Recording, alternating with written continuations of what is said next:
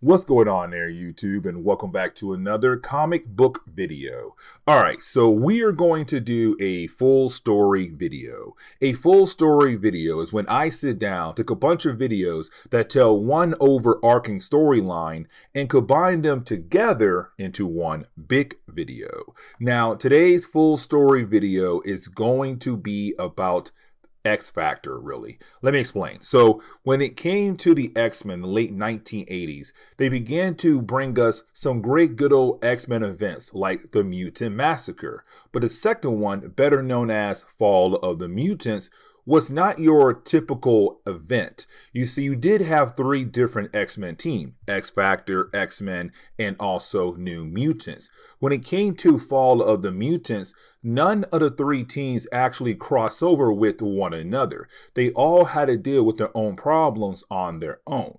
And so when it came to X Factor, they had to deal with Apocalypse on their own without the help of the X-Men nor the New Mutants. And so for today's full story video, it's going to be Fall of the Mutants, but only the X Factor chapters. And that's really it. So I do hope you enjoyed today's full story video. See y'all at the end.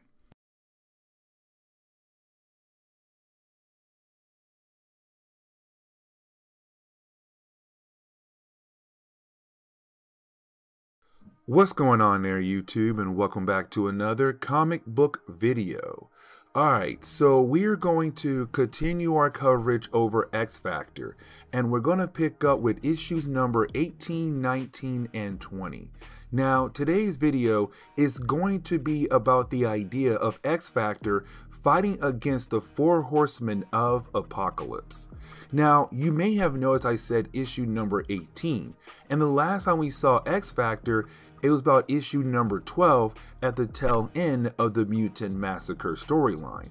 The reason why we're skipping over a few books because those books were never re-released in a digital format for me to read. And so unfortunately, if I'm going to read those books, I have to find them in a physical format or read them illegally. And I'm not going to do either of those choices. Now, on top of that, those books were never collected either. Well, I heard an omnibus is coming out very soon, so possibly we can come back and cover those books down the road. But either way, we're going to go ahead and jump into the next story arc that I am able to read, which again is going to be Apocalypse sending out his three horsemen, not four yet, against X Factor to make their days even harder. And so as we dive into today's storyline, we do pick up with X Factor number 18. Now, the opening pages of this book kind of tell us what we have missed in those few books we had to skip over. For example, Iceman. See, there was a short period of time where he had disappeared from the book, and the reason why, because he had a crossover with Thor in a two-part story arc where those two characters went up against Loki. The problem was, though, Loki had changed the powers of Iceman, technically powered him up, made him a whole lot stronger, but at the same time, Iceman is no longer able to control his powers. And so occasionally, he might actually freeze himself. And so our heroes have to go out of their way to unfreeze him almost every single time he tries to use his powers. Now, there is something else we should mention, and that would be the idea of Richter. Richter was another mutant they were able to save in those few books we had to skip over. And when it comes to Richter, he has powers very similar to Avalanche, the ability to make earthquakes. And so he has been saved by X Factor, and they are going to begin the process of training him. Now, there's two more things we have to mention here, guys, and that would be Cameron Hodge. Cameron Hodge is beginning to show his true colors. The idea that he did not really join X Factor to help out mutants. He really joined X Factor as a way to build up the hatred in humans towards the mutants. And you see what I mean as we go through this book. But on top of that, Cyclops believes that Jean Grey is the Phoenix, and that is going to be very important in later parts of this chapter and the next one. Now, I do want to shift my focus onto Rusty and also Skid, two people who are currently being trained by X Factor who could sooner or later become superheroes like the rest of the X Factor team. Now remember, Rusty has the ability to control fire, and Skid, she has the ability to create a force field around her body. Now the reason why I want to focus on these two characters is because they were introduced early on in the series, but they were able to produce a relationship with one another, which honestly is a great thing. But Skid is now afraid to fall in love. And the reason why, because she had heard the stories of Cyclops and Jean Grey, the idea that Jean Grey turned into the Dark Phoenix and became crazy. Now, let's not forget, in the earlier parts of our coverage over X Factor, we had learned it was never Jean Grey, that it was the Phoenix pretending to be Jean Grey,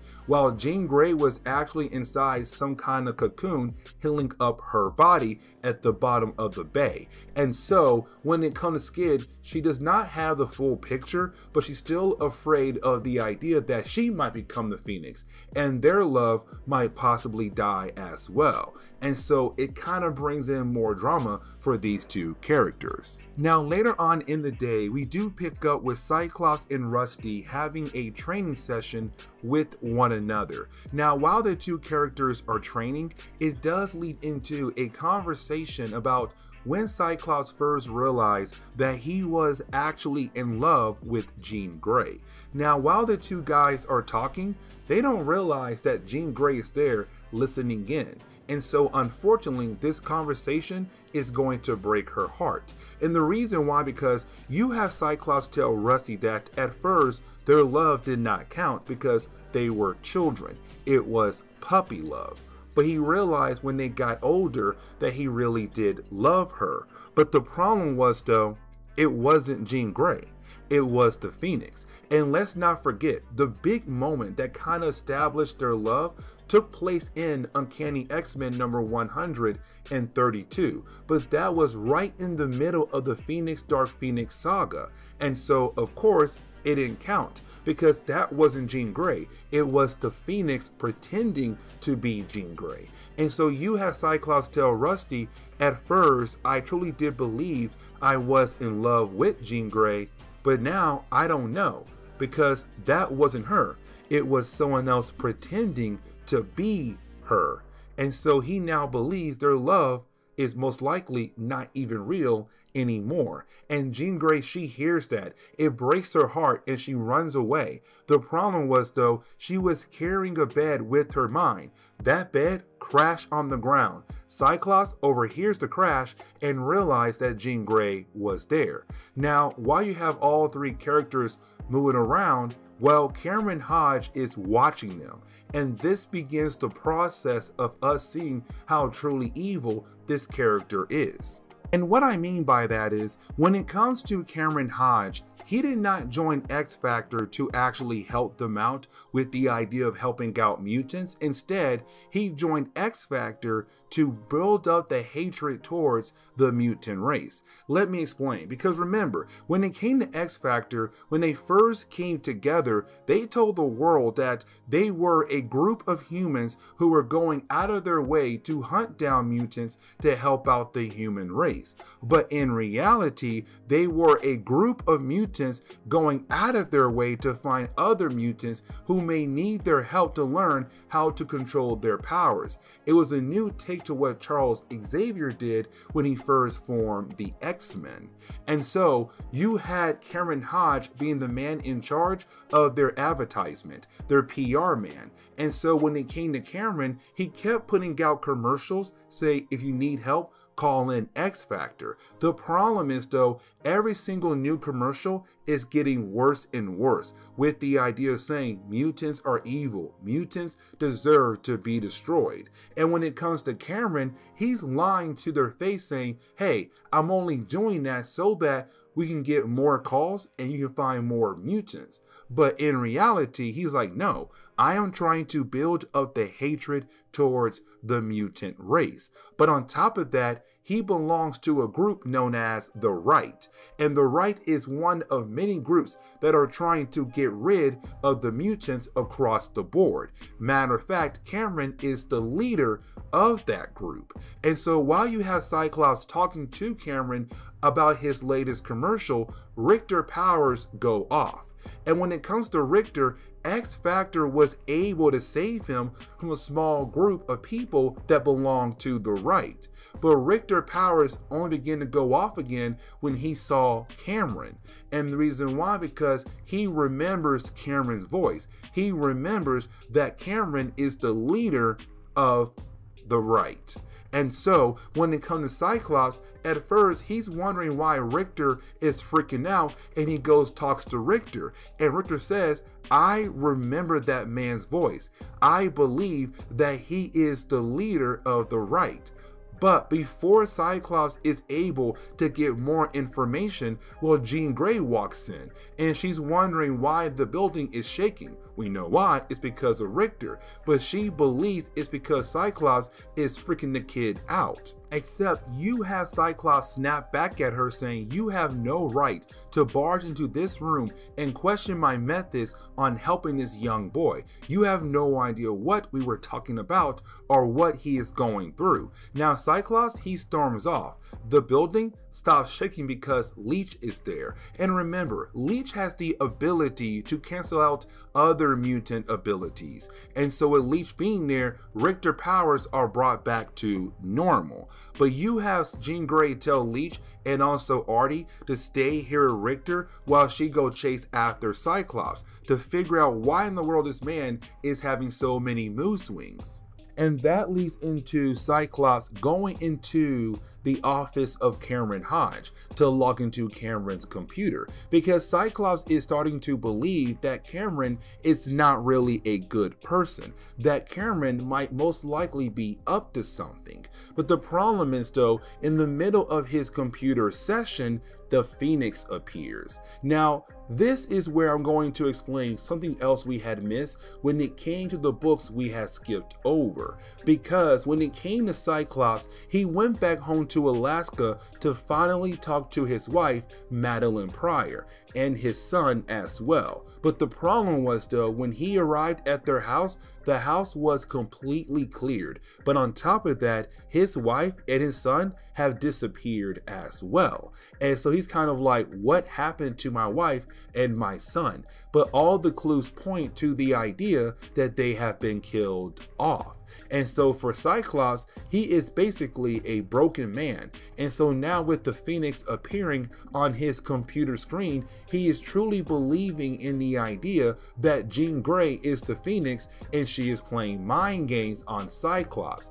And matter of fact, let's not forget that Jean Grey was following Cyclops. And so she walks into the office and the projection of the Phoenix disappears right behind Jean Grey. And so when Cyclops looks over and sees the Phoenix disappearing, he believes that Jean Grey is the Phoenix. Now, something else to mention is that when it comes to Cyclops, the reason why he truly believes that Jean Grey is the Phoenix, because what happened back in San Francisco in the previous issues that unfortunately we cannot cover, because apparently she used her powers to extreme heights and she was able to pull something off. And so because of that, Cyclops believes that Jean Grey is the Phoenix. But either way, while you have the two characters going back and forth using their powers against each other, you have Cyclops confess his love for Jean Grey all over again and talking about the idea of actually helping her become a better Phoenix this time. But you have Jean Grey say, I'm not the Phoenix though. Like, I have no idea what you are talking about. But on top of that, you have Jean Grey say, you don't love me. You loved the Phoenix. Those moments you had where you thought you were falling in love with me was with her. And so now, because you believe that I am the Phoenix, that you now have the chance to be with me again, that maybe this time everything's gonna work out. But honestly, it can't work out because you're not looking at me as me, you're looking at me as the Phoenix. And so you have the two go back and forth until Leech is able to arrive and use his powers to cancel out Cyclops' powers and Jean Grey powers. And once that happens, you have Cyclops realize, oh my God, Jean Grey is not the Phoenix, because at first he believed that it was her who stopped his optic blast, but it was Leech. And so that is the moment where you have Cyclops realize, oh, you're not the Phoenix. You're just a regular person. What in the world is going on? And once you have Cyclops realize that and look over back into the room where he was at, Cameron Hodge's office, he sees the computer is basically sending out a hologram of the Phoenix to trick Cyclops into believing it was the Phoenix. And once you have our heroes realize that this was a trap, or not a trap, but more something being done by Cameron Hodge, it begins to show that X Factor cannot trust that man. And what is that man truly up to? We then jump over to Apocalypse. Now, when it came to Apocalypse, by this moment, he only had 3 of his 4 horsemen. And so we see him talking to somebody and talking about the idea of turning that person into his 4th horseman. Here's the thing though, because this person had apparently almost died and he had saved that man's life. And now he will give the man the ability to have his powers back, but to also go after people who took his powers away. But as we dive into issue number 19, we do focus on Cyclops and Jean Grey again. And you have Cyclops kind of feel like his mind is completely broken. The idea that his wife and child are most likely dead. The idea that he let Cameron Hodge push him to the point to believe that Jean Grey was the Phoenix, but on top of that, Cameron Hodge is most likely a bad guy. He kind of feels like he should not be here until one, his mind is actually straight again, but on top of that, he feels like X Factor should break apart. It should disband, because honestly, the entire operation is falling apart. Angel is dead. Cameron Hodge is evil. Cyclops cannot think straight. Iceman powers are currently not working right. Like nothing is going right for this team at all. But either way, when it comes to Jean Grey, she's trying to re-establish the idea of staying together and keep Charles Xavier's dream on. But for Cyclops, he can't do that, because when it comes to Charles Xavier's dream, he will be so upset to hear that his students are out there pretending to be mutant hunters and not really just going out there helping out mutants in a better and easier way. And so for Cyclops, this entire team needs to fall apart now. We then jump over to Iceman and Beast. Now when it comes to those two characters, they're also with Caliban. Caliban had joined X Factor in those few books we had skipped over. He's kind of like replacing Angel, who is believed to be dead at the moment. And so when it comes to our 3 heroes, they were sent out into Manhattan by Cameron Hodge to look for Boom Boom. And Boom Boom was another new mutant who had joined X Factor, who was supposed to be training alongside with Rusty, Richter, and also Skid, and Leech, and also Artie. So they had a lot of trainees around this time in X Factor comics. Either way, when it came to Boom Boom, she had disappeared. She just ran off. Matter of fact, she has her own book right now with a few other characters better known as Fallen Angels. And so, while Iceman and Beast are looking for her, she's over there in that book having her own adventures. And we're not going to cover that series. But you have Iceman and Beast trying to find her. Now, while out there, they do run into a crowd of people who begin to hate on them because they realize that Iceman and Beast are 2 mutants. And this goes back to Cameron Hodge all over again, because Cameron Hodge is putting out advertisements that are basically saying that mutants are evil. They should be killed off left and right. And so now the hatred towards the mutant race is growing even faster. Now, while you have Iceman, Beast, and also Caliban out there looking for Boom Boom, well, they have no idea that they are being watched by no other than Apocalypse. Now, while Apocalypse is watching over those members of X Factor, well, his 3 horsemen that he had recruited so far are fighting against one another to kind of see who is the most fittest of them all. Because remember, when it comes to Apocalypse, he's really big on the idea that if you are weak, you do not deserve to live. You deserve to be killed off.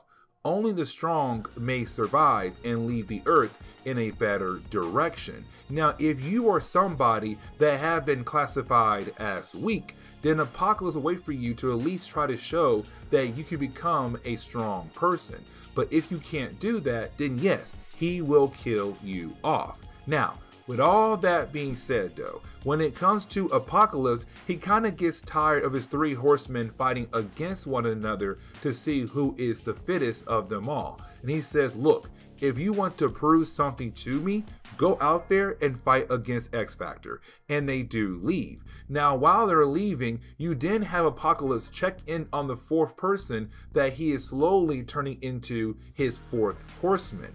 And you had this person tell Apocalypse and us that he knows that Apocalypse is playing with the minds of his other 3 horsemen. Now, when it comes to Apocalypse, he's kind of like, yeah, I am. Why in the world would I deny that? Because matter of fact, I'm going to do the same thing to your mind once the process is done with you changing into my final 4th horseman, which is going to be death. Now, getting back over to Cyclops and Jean Grey, you have the 2 characters trying to teach Leech how to control his powers, because sometimes his powers are really great and other times his power is not really that great. Because remember, Leech has the ability to cancel out other mutant abilities, and that would be great if they're fighting against someone. But just imagine that you are about to die and your powers are the only way to save your life, but Leech is next to you and your powers are canceled out and then you die. And so for the X Factor, they're trying to teach him how to kind of control his powers. Except while you have Cyclops and Jean Grey trying to teach him, you have the rest of the trainees run into the room to inform Cyclops and Jean Grey that Beast, Iceman, and Caliban are currently fighting against the 3 horsemen of Apocalypse. And so that leads into X Factor and also the 3 horsemen of Apocalypse fighting against each other. Now, while you have the 2 sides fighting against each other, you do have Cyclops mention the idea that these 3 horsemen are really proving to be an actual challenge for our heroes. Matter of fact, our heroes are having a hard time winning this battle. Now, while you have the 2 sides fighting against each other, you do have Cyclops tell Iceman to freeze the entire area around them, to basically hoping to freeze the 3 horsemen as well. Now, let's not forget, in the last chapter, we had learned that Iceman's powers are technically not under his control anymore because he was in a storyline with Thor and Loki have gave Iceman a power-up. And with that power-up, well, Iceman no longer has control of his powers. And so if he does try to push himself too much, he might actually freeze himself again. And if that happens, they might not be able this time to unfreeze him. But for Cyclops, they have no choice. They have to go ahead and freeze the entire area, but to also save the innocent lives who could be affected by this battle. And so when Iceman does that, he does freeze the 3 horsemen of Apocalypse. And so it does look like our heroes have won, except you have Apocalypse go ahead and use the ability to teleport his 3 horsemen away, and so of course the bad guys got away now. But for our heroes, they also realize a crowd of people are forming around them. Now when it comes to our heroes, they're hoping that this moment right here really shows that mutants are not evil. Because let's not forget that when it comes to X Factor, when they are wearing their regular X Factor clothes, they are pretending to be regular humans who are mutant hunters. But when they're in their mutant X Factor clothes, they go with the names X-Terminators, a group of mutants who are out there trying to get rid of X Factor. but also trying to use that name as a way to prove that mutants are not evil. And so with the X-Factor team right now being looked at as X-Terminators, they're hoping the crowd of people will realize that they just went out of their way to save their lives from the three horsemen of Apocalypse. We then jump back over to the base of X-Factor. Now, when we do, we pick up with the trainees of X-Factor, who are making lunch for everyone who's part of X-Factor, and the main team has not come back yet from their last battle against the three horsemen of Apocalypse, but they're on their way back very soon. Either way, while you have the trainees making lunch, it does lead into an argument between Rusty and also Richter. And the reason why the two arguing is because what Richter had heard Iceman when X-Factor had saved him in those few books we had skipped over. See, when it came to Iceman, he said that mutants should only be judged by what they have done, not by who they are. And that is really, really important. Iceman is correct. Except when it comes to Richter, he said, how dare Iceman say that, but him and the others go out in the world pretending to be mutant hunters, only helping the idea that mutants should be hunted down. Because let's not forget, this period of time of Marvel Comics, mutants are beginning to see more hatred towards them than they ever did before. And so right now, what Richter is saying that what X-Factor is doing is not really helping mutants out. It's only making things a whole lot worse. And so you have the two characters begin to argue with one another. Now, here's the thing, because you do have Richter powers begin to kind of go out of control, basically making a small earthquake. But luckily, X-Factor had just arrived back to the base. Now, when X-Factor comes back to their base, they got two people who are currently injured. First off is Iceman, because again, Loki had given him a power-up. And so because of that, Iceman is no longer able to control his powers, and he is basically freezing himself. And so they have to use Leech as a way to kind of cancel out Iceman powers so that he will not freeze himself over and over again. The other person would be Beast. And the reason why I'm saying Beast, because in the last chapter, and I forgot to mention this, Beast got touched by one of the four horsemen of Apocalypse. And of course, that would be Pestilence, who has the ability to give someone illness, some kind of random diseases. And so right now, Beast is fighting some kind of disease in his body. And so now X-Factor is down 2 members currently.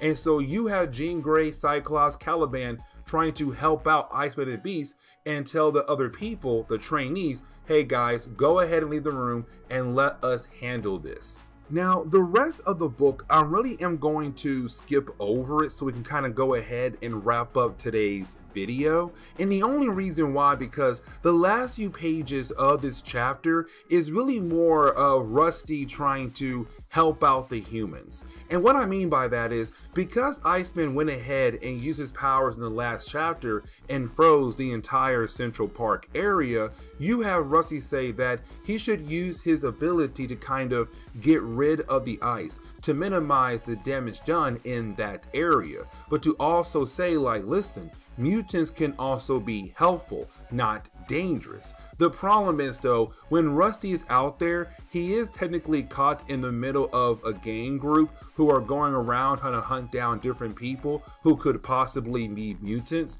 And so when it comes to Rusty being a mutant, those gang members are beginning to come after him. Now, luckily for Rusty, he does get saved by Skid, Richter, and also Artie. Because remember, Artie has the ability to connect his mind to someone else's mind.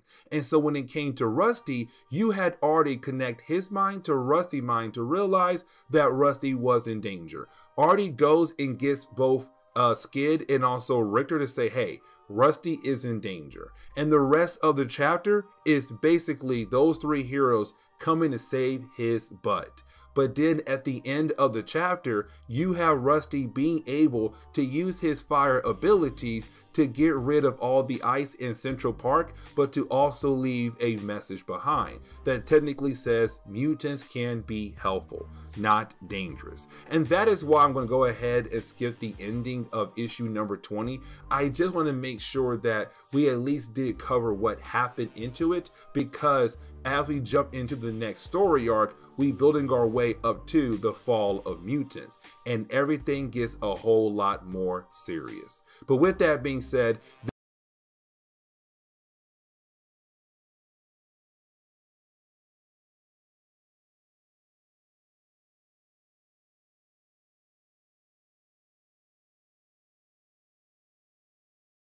what's going on there, YouTube, and welcome back to another comic book video. Okay, we are going to jump back into our coverage over X-Men comics that lead into the Fall of the Mutant story arc, the second crossover for the X-Men. This time, we pick up with X-Factor issues number 22, 23, and 24. And this is going to be our last video before we dive into that particular story arc. Before we dive into today's video, I do want to mention that down below in the description, I have the playlist link in there just in case you want to go back and watch the videos before this one to get a better understanding of what is happening before diving into the big event. Matter of fact, each crossover we do is going to have a playlist of their own to keep things nicely organized. So for example, there's a playlist for the Mutant Massacre as well. And so getting into today's video, we do pick up with X-Factor being confronted by Cameron Hodge, their PR person for their group. Now remember, when it came to X-Factor, it was the original 5 X-Men coming together to keep Charles Xavier's dream alive. The idea of helping out mutants and teach them how to control their powers, but to also have a day where humans and mutants can live together in harmony. Now when it came to X-Factor, they had this bright idea to pretend to be a group of humans who were mutant hunters who were helping out the human race. But in reality, they were a group of mutants who was using that to find mutants that they can help and actually teach. And so when it came to Cameron Hodge, his main goal was to get the word out there to the world. And matter of fact, it was his idea that X-Factor does the whole pretending to be a group of humans. Either way, with him being their PR, he kept putting commercials out there that kind of spread the hatred towards the mutant race.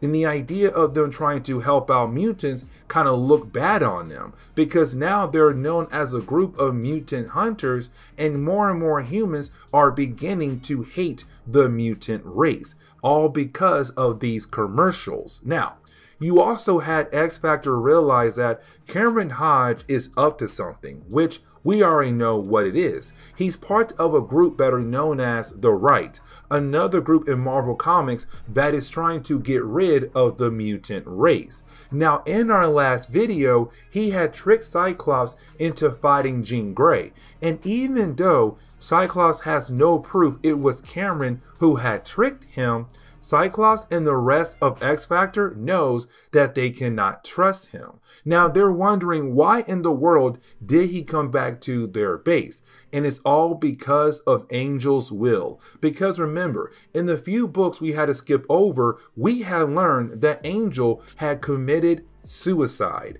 And so because of that, it's about time for his will to be released to everyone who was close to him.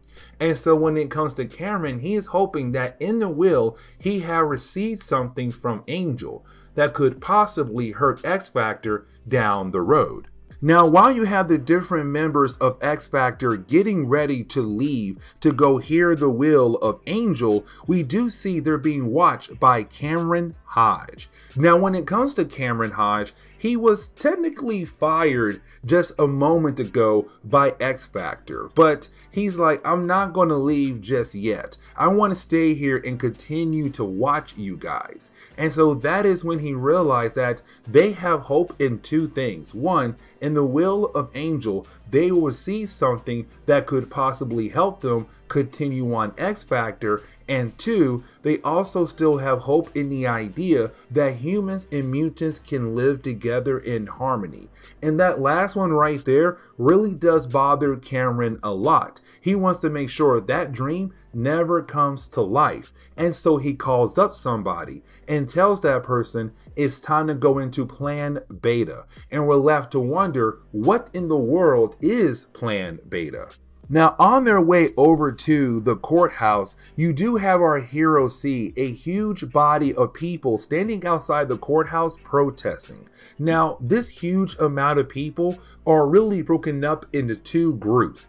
The first group is being led by a reporter known as Trish Gilby. Now, when it comes to Trish, she really hates the idea that there are mutant hunters out there. She really loves the idea that mutants can live along with humans in harmony. But with the idea of mutant hunters being out there, she really hates X Factor a lot. Now, even though our heroes are pretending, they don't know that, and so of course they're getting even more hatred. Now, the other group hates X Factor as well, but for a completely different reason, because you had the X Factor team fight against the three horsemen of Apocalypse. But here's the thing, when they're out there using their powers and wearing their mutant outfits, they're not known as X Factor, they're known as X-Terminators. And so with their battle against the four horsemen of Apocalypse in Central Park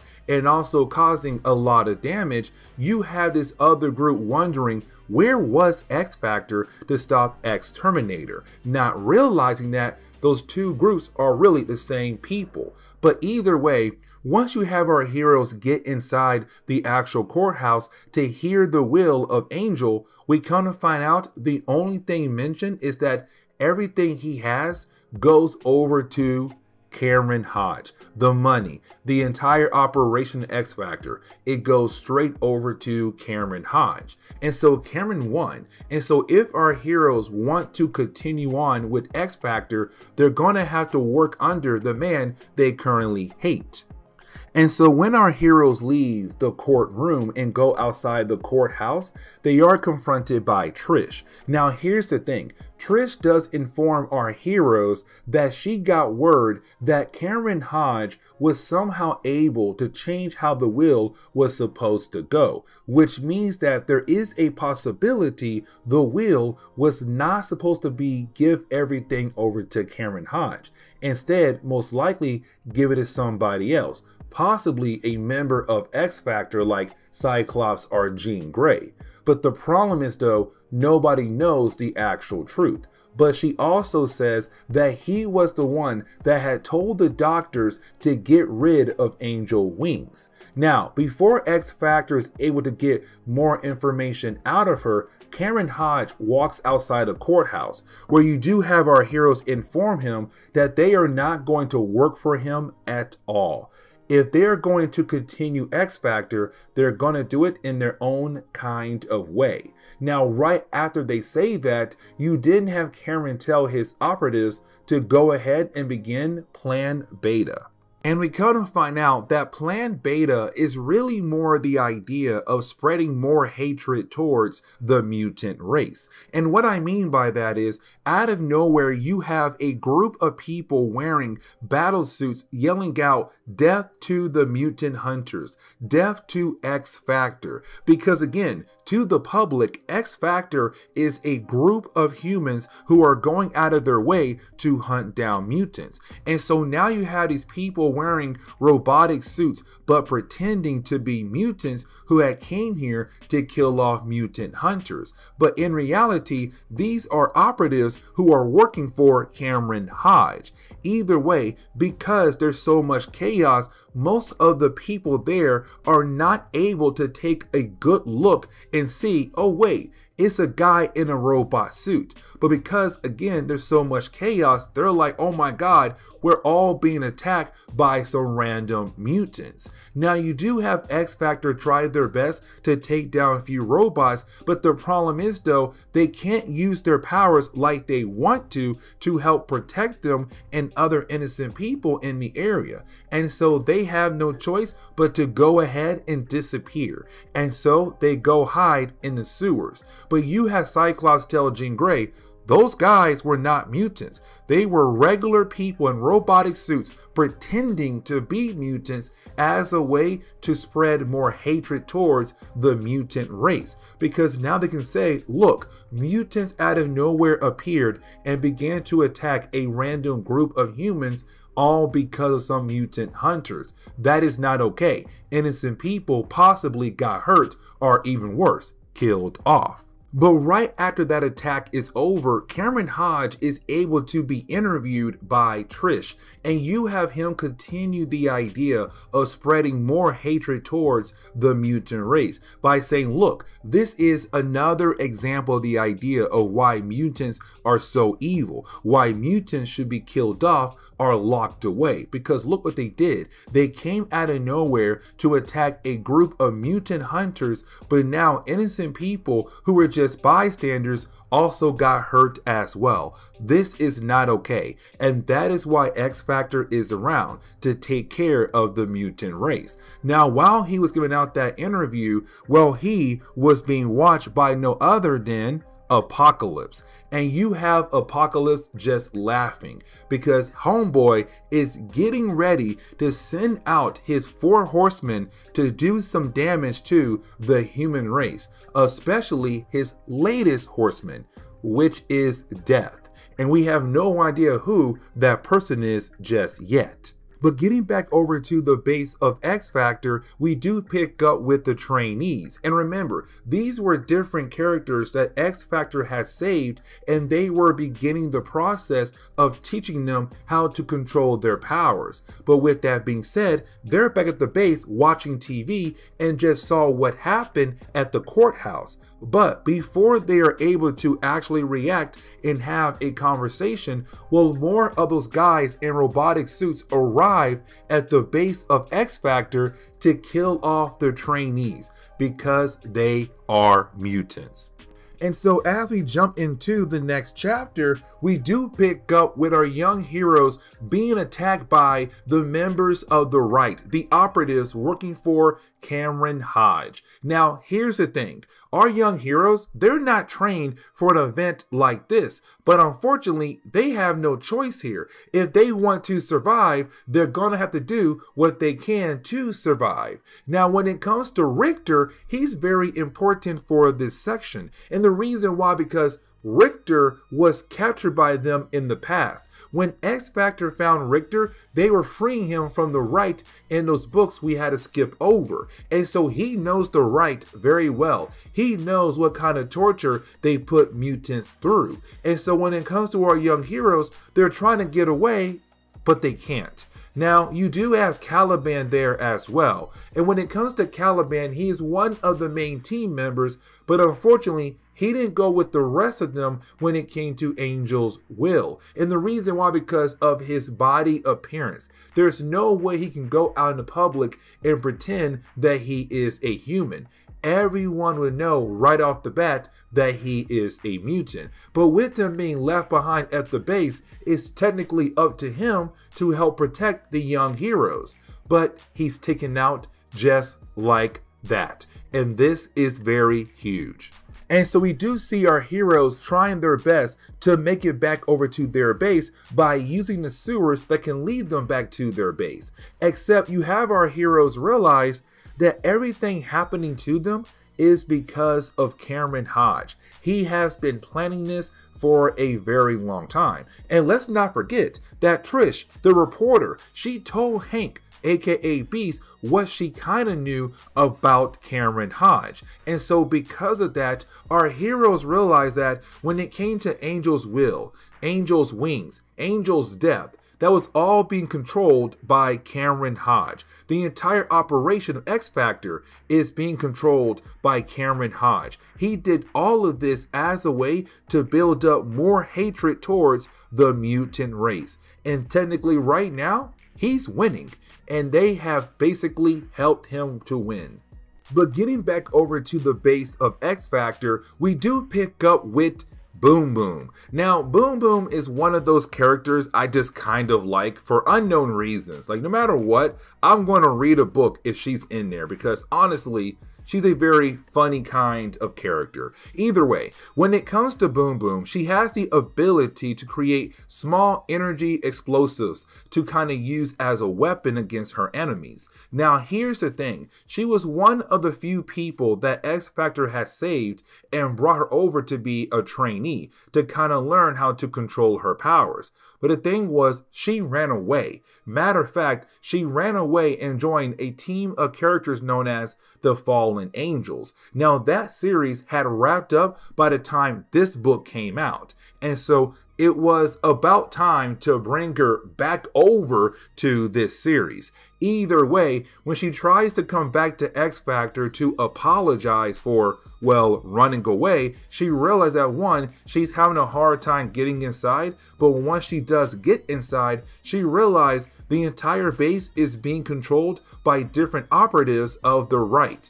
And currently, they're taking away every single young mutant who was there at the base of X Factor. Now, they're not going to take away Caliban, but everyone else. Now, while she is hiding, she also hears where they are going.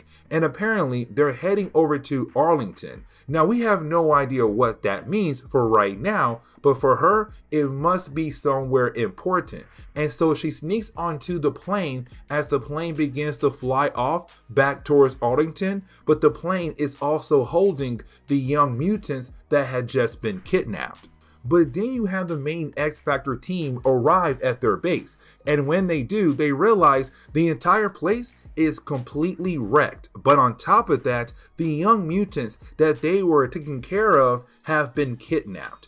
And so they realize they must have been taken by the right. Now, they do find Caliban. He was left behind. And once our older heroes are able to wake him up, he tells them, listen, I was knocked out, but I slowly regained consciousness and I heard where they were going next. They're heading over to Arlington. Now, when it comes to Iceman, he realized what that could possibly mean. Arlington in Virginia. Now, guys, real quick, I'm going to tell you, when I saw the word Arlington, I thought they meant my state, Texas, because we do have a city in Texas known as Arlington, where the Dallas Cowboys play, but I was wrong. Either way, it does tell our heroes they need to head over to Virginia to hopefully find the young mutants that have been kidnapped. But after a few hours later, we do pick up with Boom Boom. Now, when it comes to Boom Boom, she does arrive in Arlington, Virginia after following the right for a good period of time. Now, she realized that they had arrived at some kind of museum. Now, this is a museum, so to the public, it may seem like a normal place, but in reality, it's also a secret base for the right in the back offices. And so when it comes to Boom Boom, she begins to walk around the place to hopefully gather enough intel about what is currently happening inside this building. Now, while she is trying to do that, well, security realize who she is. And they're kind of like, hey, she is a mutant. And on top of that, she was saved by X Factor. She's one of the ones that we were missing. We have to go ahead and grab her right now. Except she tries to make a phone call back to New York to tell X Factor where to find her. But unfortunately, she has to run away because those few security guards are about to catch up on her. And so getting back over to the trainees of X Factor, well, you have the right beginning to torture them. And you have Richter inform the rest of the group what really happens when it comes to them being captured by the right. The right is planning on using mutants as weapons. And so what they try to do is torture you in different kind of ways to hopefully control you down the road, to again use you as a weapon for their own personal gain. Now, real quickly, we do jump over to Apocalypse. Now, when it comes to Apocalypse, he's getting ready to send out the 4 horsemen. Now, let's not forget, he just got his 4th horseman, which is Death. And we have no idea who Death is. But apparently he wants to make sure that Death is ready by giving him a test. Now, when it comes to the other horsemen, they don't believe that Death is all that impressive, because apparently the only ability he has is to fly. And so out of nowhere, you had his horsemen being able to clear the test with no problems at all. But we're still left to wonder who could possibly be the 4th horseman of Apocalypse.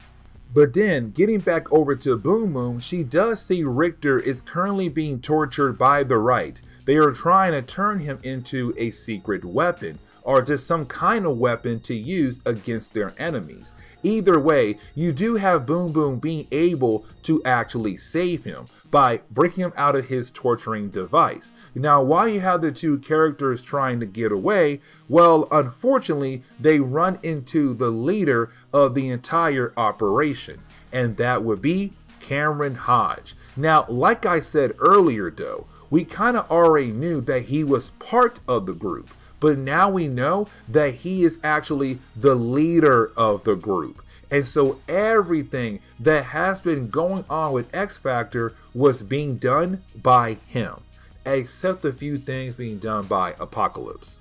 And so when we jump into the final chapter for today's video, we do pick up with X Factor breaking into the actual base that belongs to the right. Now, while they are doing that, I kind of want to focus on Beast. And the reason why, because remember, Beast got really sick when it came to Pestilence touching him. And remember, Pestilence powers is to give you a random illness. Now, Beast has been able to recover, but apparently he's not able to think straight, to the point where it seems like he no longer has an interest in science, or possibly his mind is beginning to change into a animal state of mind. Either way, you do have our heroes continue on to hopefully find their trainees and get the heck out of there. And so when we jump over to Cameron Hodge, we see him still continuing to torture the trainees of X Factor. Now, while doing that and hoping to turn them into weapons, well, that is the moment he realized his base is being attacked by X Factor. Now, he's not worried. And the reason why? Because he planned this. He knew that sooner or later, X Factor would come after for their trainees. And so now it's him saying, okay, you know what? Make sure you guard this room, but I'll make sure to handle X Factor so that we are able to move on to the next part of our master plan. Now, when it comes to X Factor, they run into a room that was specially made for them. The room is made to contain them, and their powers do not work inside of there. Now, that is the moment where they are confronted by Cameron Hodge. Now, when they do see Cameron, he tells them that he has been planning this for a very long time. Matter of fact, ever since college. Let me explain, because remember, the only reason why he was able to join X Factor as their PR is because he was close friends with Angel. But they were friends in college. But back in college, Angel wings were not developed yet, and so he looked like a human. But once Angel had gained his wings and came out as a mutant, well, that began his hatred towards the mutant race. And so ever since then, he has been plotting to hopefully get rid of the mutant race. Either way, when it comes to the room that was specially made to contain X Factor, well, they were able to break free. And once they do that, they continue on to hopefully find Cameron, but to also find their trainees as well. But we have to jump back over to Apocalypse. And the reason why, because this gives us our first appearance of Archangel. Yes, you heard that right, Archangel. This was the moment where the world found out that he was still alive. And when I say the world, I meant the real world, not the comic book world. Because again, we were told back in X Factor, I want to say number 14 or 15, that Angel had committed suicide. And so to all his friends, he was dead. But we come to find out Apocalypse had saved him and turned him into his fourth horseman, Death, Archangel. Now when it comes to Archangel, you right now have him fighting against the other horsemen to only see who is the strongest, and whoever is the strongest will become the leader of the group. Now that battle right there does not take that long, where you have Angel being able to defeat the other horsemen so easily to prove that he should be the leader. And so the rest of the book really does focus more on X Factor and their trainees fighting against the right. And so when we jump back over to them, we also come to find out that Cameron Hodge is wearing a special kind of armor. And this armor protects him from Cyclops' optic blast. Because when it comes to Cameron, he realized that if you take out Cyclops and Jean Grey, the rest of the X Factor team breaks apart. Like they can't function without those two members of the team, which honestly is not completely true because of Iceman. And what I mean by that is you do have the right being able to put on some kind of belt that cancels out the powers of Iceman. Now when it comes to the belt, it was technically programmed to Iceman's original stats. But let's not forget, he disappeared from the book for a short period of time and jumped over to Thor books. And when he did, Thor and Loki, really just Loki, gave Iceman a power-up. And so Iceman is even more powerful than he was about almost 10 issues ago. And so when it comes to Cameron, when he made that belt, it was made for Iceman's original power level, not his new power level. And so Iceman was able to break free and then break the armor that Cameron was using. And then you have Cyclops being able to give the finishing blow. Except the problem is though, when he does that, we kind of find out Cameron was never there. Well, he was in the building, but he wasn't there when it came to our heroes fighting against him. They were fighting against a robot. The real Cameron was able to get away and most likely trying to find a new way to attack X Factor in the mutant race. But the day is saved. X Factor is able to leave alongside with their trainees. Now, getting back over to Apocalypse, well, he was watching X Factor the entire time, and he has been wondering how strong they truly are. Because again, let's not forget, when it comes to Apocalypse, he's really big on the idea that the weak deserves to die, and only the strong deserves to live. And so when it comes to Apocalypse, he was watching X Factor the entire time, and he still feels like they need more tests to see how strong they truly are. And so he does tell his horsemen, get ready, it's time to fight against X Factor. And so while X Factor is wondering where they can go with their trainees, out of nowhere, they are teleported away over to what seems to be the base of Apocalypse. And this leads into the fall of the mutant story arc. And so with that,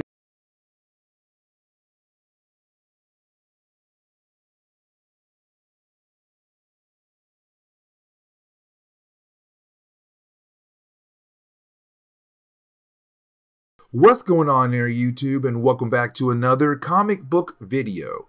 Okay, so we are finally here. We are going to jump into the fall of the mutant story arc. Now, this was the second crossover ever done in X-Men comics, but it was a tad bit different from the Mutant Massacre crossover.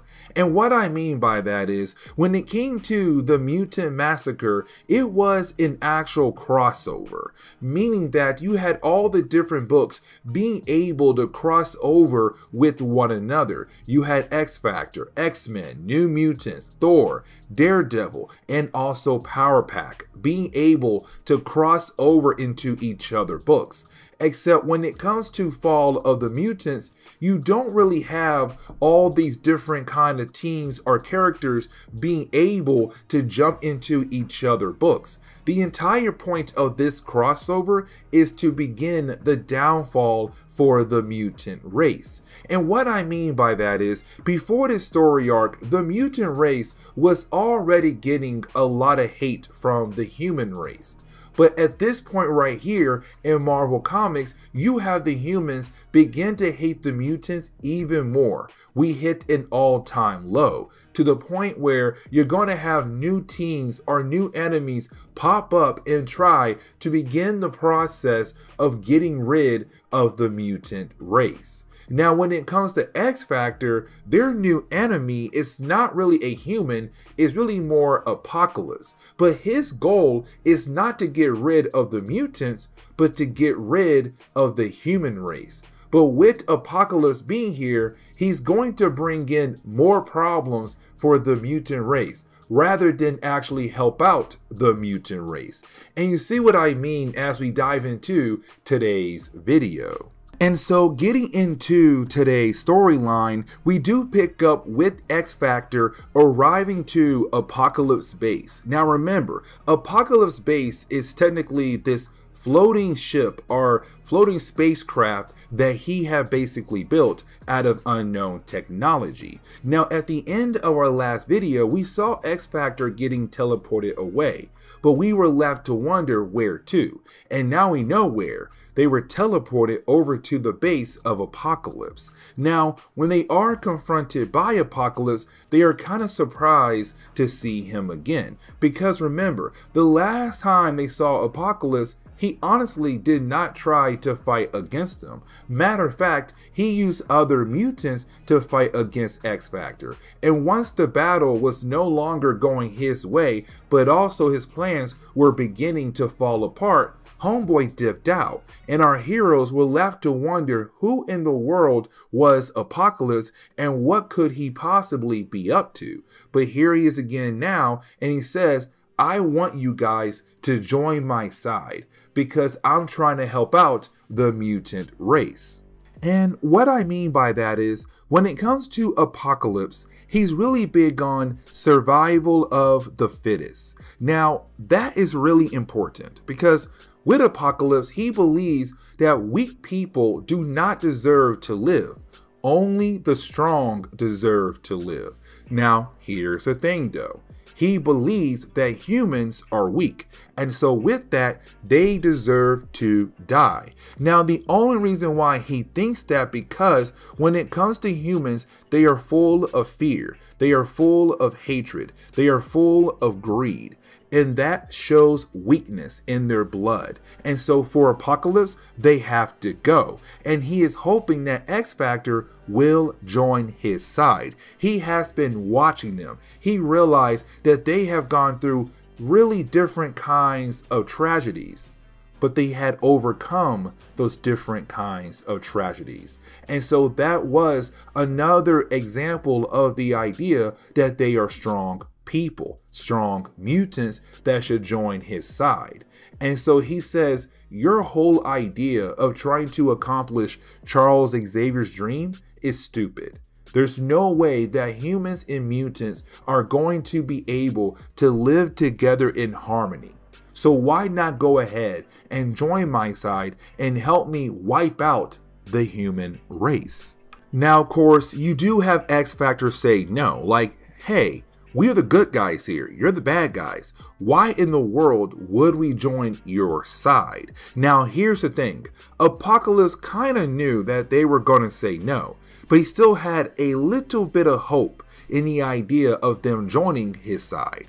But either way, he does release his 3 horsemen all over again to fight against our heroes. And of course, that would be War, Pestilence, and Famine. And so now, with those 3 horsemen being out there, they are going to fight against our heroes. Now, here is something else I do want to mention, and that would be Pestilence. Because the last time our heroes fought against the Three Horsemen, Beast got very ill because of her. Because that's her ability, to give you random illness. And so, when Beast got that, he was able to recover, but it began to make him stronger. But here comes the bad side effect. With him getting stronger, he's becoming, well, not as smart as he used to be.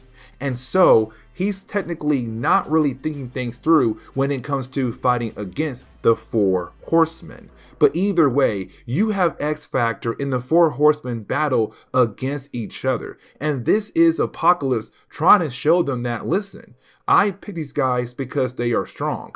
They are actually capable of actually defeating you. And once they do that, I'm hoping that you realize that I'm the better choice. But to also help you get revenge against the humans. The humans were the ones who got rid of your best friend, Angel. Now remember, we had to skip over a few books.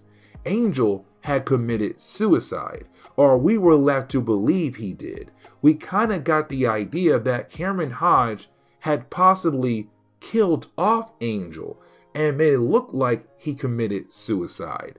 But in reality, he didn't do that. But either way, you do have our heroes trying their best to fight against, well, the Three Horsemen.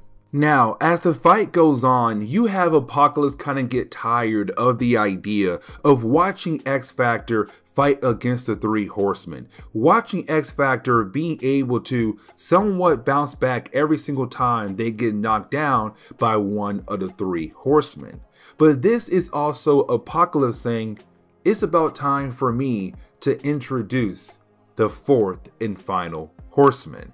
And that would be Archangel. Now at first, our heroes have no idea who this man is. But then Jean Grey realized who it is. It's Warrington. It's Warren. It's Angel. They're kind of like, oh my God, you're alive. Because again, they believed that he had committed suicide. Now, they kind of got the idea that Cameron Hodge had possibly killed off Angel and made it look like he committed suicide. But here he is right now. And you have Apocalypse say, I saved him. It was humans that broke this man down, took his money, took his wing, took his soul.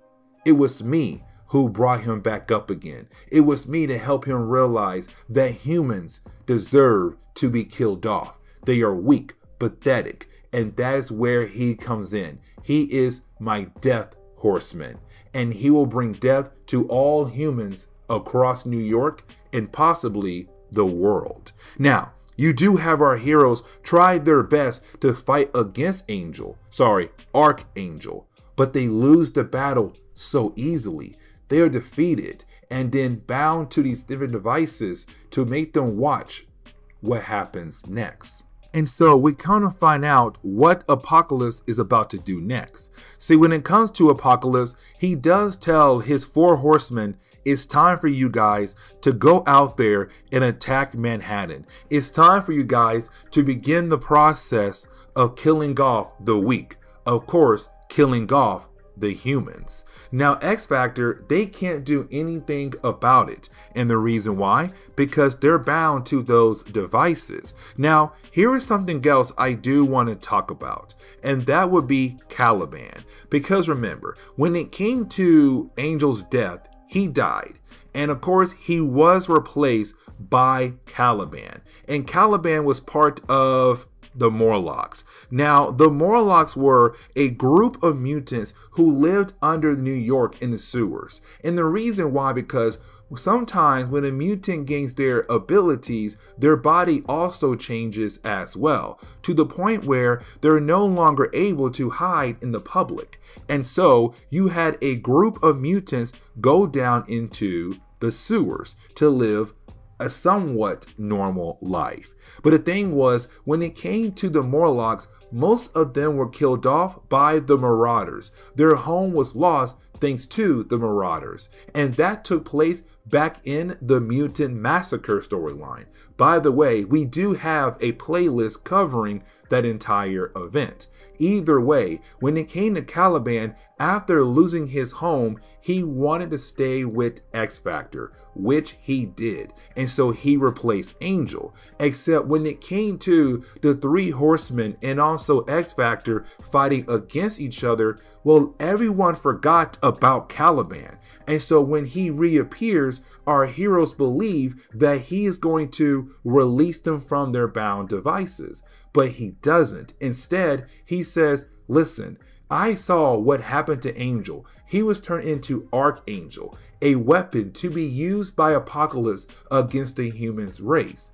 But now I realize I want the same thing for myself as well. And so he walks over to Apocalypse and says, I want you to do the same thing you did to Archangel. Turn me into a weapon that you can use so that I am able to get revenge against the people who have hurt me. And of course, he is talking about the Marauders, the evil mutant group. And so that is his goal. And so now one of the members of X-Factor has joined Apocalypse's side. And so as we dive into the next chapter, well, we do pick up with the Four Horsemen of Apocalypse just going on a rampage. They are literally attacking the entire city, causing damage to almost every single building in their path. Now, here is something else I do want to mention. When it comes to Apocalypse, he does begin to talk about what is happening around this point in X-Men comics. And what I mean by that is, earlier I told you guys that Fall of the Mutants is technically the beginning point of where you had the human race try to think of new kinds of ways to get rid of mutants. And so when it comes to Apocalypse, he also mentions that the American government is beginning the process of making new laws that could affect mutants to hopefully remove them from America. And so when it comes to Apocalypse, that is another reason to why to kill off the human race. Because look at them. They couldn't just adjust to us being around. They couldn't actually fight us in a fair battle. Instead, they try to make laws to get rid of us. That is a weak person kind of move. And the only reason why they are doing that because they don't fit in when it comes to the schemes of the future of evolution. And so it's Apocalypse saying that is another reason why they deserve to be killed off. Now, when it comes to X-Factor, they are able to break free from the containments. And once they're able to do that, they begin to, well, do some damage to the ship that belongs to Apocalypse. Now, here's the problem though. Our heroes have no idea how this ship actually works. And so with them just going around and just trying to wreck the entire ship, well, that begins a new problem for our heroes, because now the ship is beginning to absorb all light and energy from Manhattan, which could be a very huge problem down the road for our heroes. Now, because it did cause a lot of damage to the actual aircraft, you do have Jean Grey and Cyclops be thrown off the actual aircraft. And unfortunately, they can't find their way back onto it because on the outside of the aircraft, well, it looks invisible. You can't see it. And so our heroes are wondering, what in the world can they do next? And you have Cyclops say, well, we have to focus on the Four Horsemen because they are continuing to attack Manhattan. Now, when it comes to Iceman and Beast, they're still on the aircraft that belongs to Apocalypse. And so you have our two heroes wonder, what can they do on the aircraft? How can they stop Apocalypse? And so you then have Jean Grey try to have a conversation with one of the Four Horsemen of Apocalypse, and that would be Feynman, better known as Autumn. That is her real name. Now, here's the thing about Autumn though. Jean Grey realized that she is a young girl who was most likely tricked by Apocalypse to join his side. Because when it comes to Feynman, or Autumn, she was a young girl that had an eating disorder. Now, the reason why she had an eating disorder, because of her mutant ability, where every single time she would try to touch food, it would just turn to dust. She was basically destroying any kind of meal that was put in front of her, which of course led to her being unable to actually eat. And so with that all being said, she gained a eating disorder. But Apocalypse said, I can help fix that for you. I can help control your powers, but at the same time, you will be able to eat again. Now, with all that being said, is Jean Grey trying to help her realize that she's helping out an evil mutant. But for her sake, it's kind of like, he's helping me out. He's actually helping me control my powers. Now, in the middle of their battle, she is actually teleported away into a Captain America book, which does tie into the Fall of the Mutant storyline. Now we do jump over to Cyclops, who's fighting against War, one of the four horsemen of Apocalypse. Now when it comes to War, we actually saw him in the Mutant Massacre event, where Apocalypse appeared to recruit him. Because remember, he was a soldier that was seriously injured. He was paralyzed from the neck down.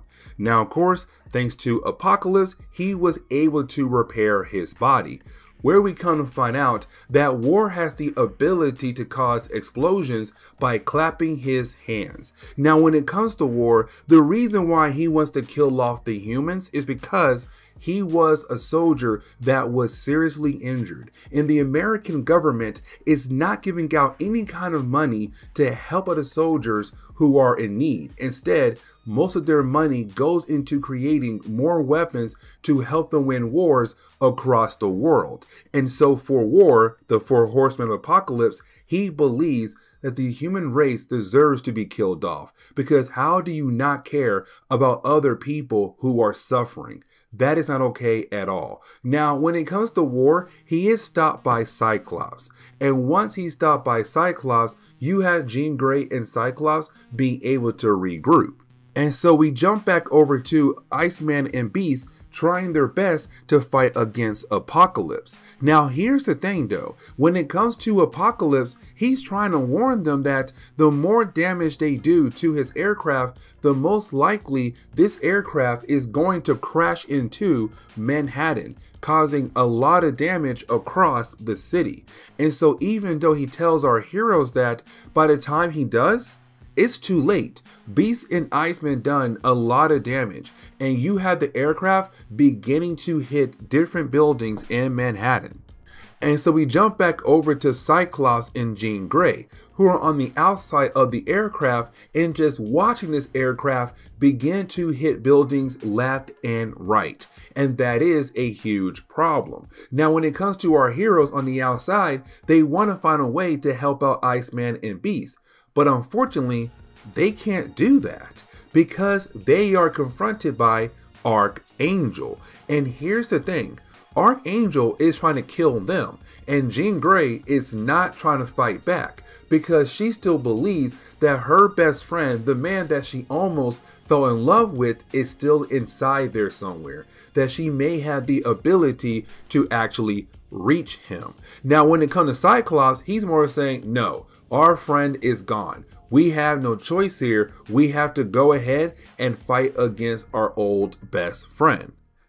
Now, while you have our two heroes trying their best to fight against both death, but also fight against pestilence, well, that is the moment you have the power pack arrive to help out X-Factor to fight against the Horsemen of Apocalypse, but to also make sure the aircraft does not crash into Manhattan. Now, you're probably wondering, hey, Fresh, who in the world is the power pack? Now, we saw them back in the Mutant Massacre storyline. They only had one chapter and that was it, but when it comes to Power Pack, they are a group of kids, children, who had received powers from an alien. That's all you really need to know about Power Pack. because every once in a while they do have a crossover with the X-Men. Like again, for example, the Mutant Massacre. And they also have a chapter in this crossover as well. Either way, they had just arrived in time to help X-Factor find a way to defeat the 4 Horsemen of Apocalypse, but to also make sure that aircraft does not crash into Manhattan. And so once you have everybody being able to get back on the aircraft, you do have Archangel trying his best to kill off his old friends. Now it does lead into the moment where he does cut Iceman in half. Now real quick, this was still the era where we had no idea how Iceman powers truly worked. And so we're still trying to figure out how powerful he really was. And so even though Archangel had cut Iceman in half, well, he was in his ice form. And so he is able to put himself back together. But you have Iceman tell Archangel, hey man, listen, I wanted you to believe that you had killed me off, because I knew my death would break you out of Apocalypse control.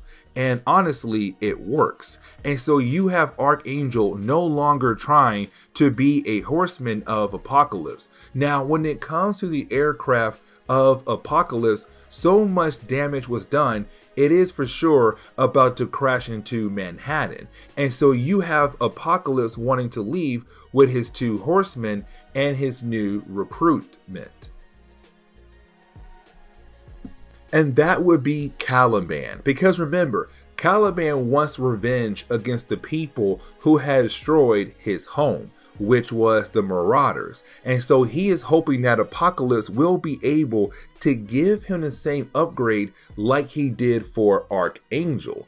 And so while you have Apocalypse leave, Archangel is no longer a horseman of Apocalypse, but now Caliban is. But on top of that, this aircraft is about to crash into Manhattan. Now, luckily for our heroes, they were able to crash the aircraft into the Hudson River. Now, after doing that, they're then confronted by a bunch of reporters. Now, like I said earlier, when it comes to the Fall of the Mutants story arc, this is the beginning point where you have the humans begin the process of trying to find more ways to get rid of mutants. The hatred towards mutants has now reached an all new high. And so as soon as X-Factor gets out of the aircraft, they are instantly blamed for what happened to the Hudson River with the aircraft crashing inside of it. But you have Cyclops say, no, it wasn't us. It was an evil mutant. But here's the thing, we are X-Factor, and we are here to basically tell you that no matter what, we're going to try to make sure that humans and mutants can live together in harmony. You may hate us, but we don't hate you. And so please, allow us to show you the right way when it comes to treating us, because we are also humans. Yes, we are mutants, but we are still humans of Earth. And so this is Cyclops saying, only judge us for what we have done. Don't judge us for who we are. Now that ends X-Factor issue number 25. And so getting into the next chapter is actually going to be a tie-in from the Power Pack series.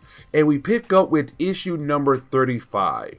Now guys, remember, when it comes to Power Pack, they were a group of children that had received powers from an alien. And then with those powers, they became a young superhero team. Now when it comes to their parents, they have no idea that their children is actually a group of superheroes. Now something else I do want to mention about this tie-in, most of this chapter takes place before the last chapter, because remember, in the last chapter, Power Pack appeared out of nowhere to help X-Factor fight against the 4 Horsemen of Apocalypse. But the question was, where in the world did they come from? This book right here answers that question for us.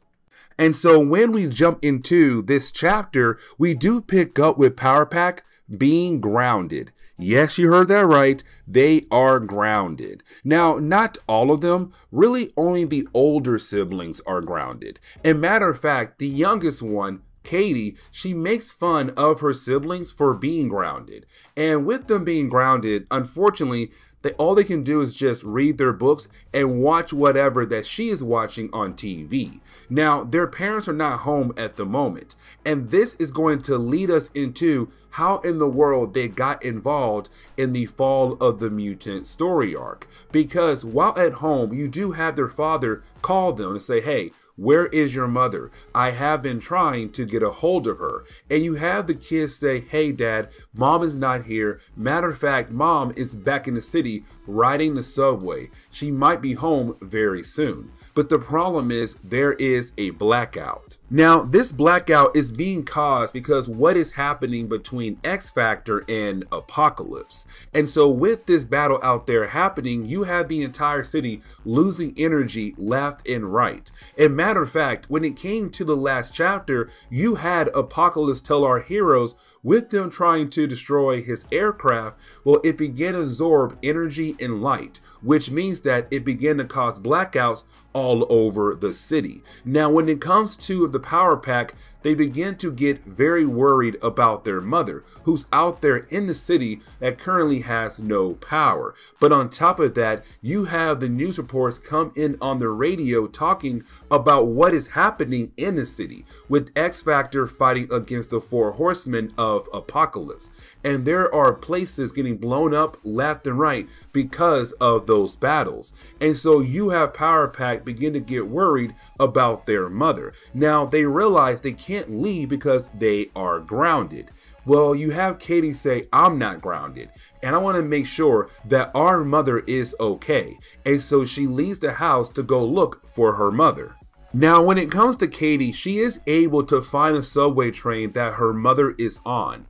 But that subway train is currently being attacked by pestilence. And remember, she is one of the horsemen of Apocalypse, and she has the ability to give you a random illness. And so, of course, we see her right now giving everyone on that subway train some random disease. Now, you do have Katie try to jump in and fight against pestilence. But the problem is, though, pestilence is able to touch her. And of course, that begins the process of seeing young Katie getting very sick. And so she has no choice but to run away. But luckily, she was able to have pestilence stop attacking the train that her mother was on. Now, when it comes to the rest of Power Pack, the way they get involved in this mess is that they get very concerned about their younger sister, but also their mother. And more reports are coming in about what is happening in the city. And so you have our young heroes say, we have to go out there and find our sister and find our mother as well. Now, here's the thing, because as soon as they say that, they see Apocalypse aircraft flying over them, and they realize, okay, some things are popping off right now in the city, and we got to at least help out where we can. And so they leave to go find their sister first. Now, once they are able to find their sister, they realize there's something wrong with her. We already know what it is, because she was touched by pestilence. And so you have the other members of the family try to heal her up. Now, at first, they're also being affected by whatever disease that she had received from pestilence. It's very contagious. But once you have the Power Pack come together and use the combination of their powers, they were able to heal her and themselves up just like that. And then they realize they gotta go help out with X Factor when it comes to fighting against the 4 horsemen of Apocalypse. Now, we can technically skip over the next section, and the reason why, because it picks up where we saw in the last chapter, where you had X Factor and Power Pack work together to fight against the 4 horsemen of Apocalypse. Now, at the end of that battle, you had X Factor tell the kids to go help out in other areas, because right now, a lot of people are being affected by this battle, while you have X Factor go back onto the aircraft to have one last battle with Apocalypse. And so getting into the next section of the story, we see that Power Pack was the reason why Apocalypse aircraft has landed in the Hudson River. Now remember, we saw X Factor in the last chapter land that thing, but apparently it was thanks to the Power Pack team that kind of helped out with the idea of the ship not crashing into the Statue of Liberty. And so that's really important for them because they did help out and they did save a lot of lives and also save the lives of most likely X Factor as well. And really, their chapter ends with them being able to get home in time before their mother had arrived back at home, to make it seem like they never left at all. And that's really it for their chapter. And this is where we are going to end the first part of our coverage over the fall of the mutants. The next video is going to contain 2 more tie-ins, one for Captain America and one for the Hulk as well. And then we jump back into the main storyline once again with X Factor. But with that being said, guys, please leave me a like down below and subscribe. But guys, see y'all next time. Later.